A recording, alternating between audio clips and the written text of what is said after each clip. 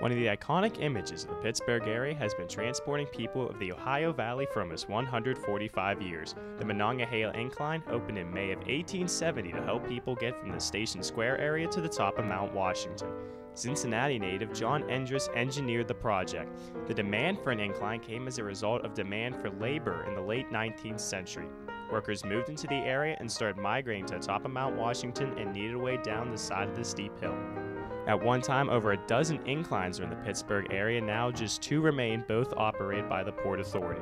The incline sits on Carson Street just before the Smithfield Street Bridge, where the Station Square area meets the south side, and lets passengers off on top of Grandview Avenue on Mount Washington.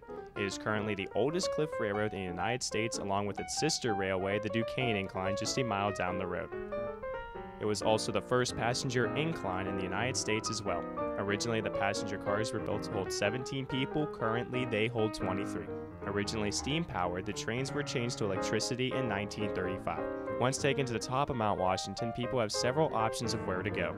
Several restaurants and shops sit on top of the area.